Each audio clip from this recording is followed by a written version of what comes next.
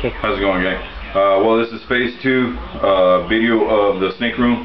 We finally were able to get the wiring done on the snake room itself. I guess I can go ahead and just show you real quick. This is the area where the plugs, where I'm gonna have quad plugs all around. This one is gonna be for the bolt valves. We ran all the wiring up and through the framing. Came down over this way for the baby section. From the baby section, it's going to go out that way, and we're going to have also the light switch on the other side of the panel.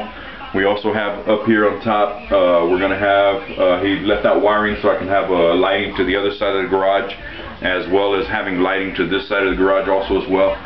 We're going to have the fluorescent bulbs and everything that's going to go across the middle of the room, so I can have plenty of lighting all around the whole snake room itself. Well, we got pretty much the electrical part out of the way to a certain extent. The next step, which would be phase 3, is going to be the drywall. Once I get all the drywall done, then we're going to come back to go ahead and put all the electrical plugs and everything that need to go in for the electrical part to be finished.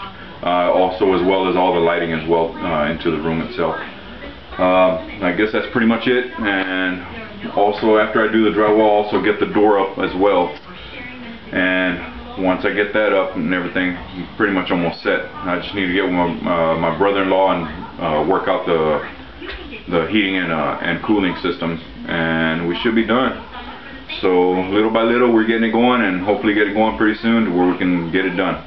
Alright, talk to y'all later. Y'all have a good one, and check you on phase 3 video, which would be the drywall. Thank you, guys.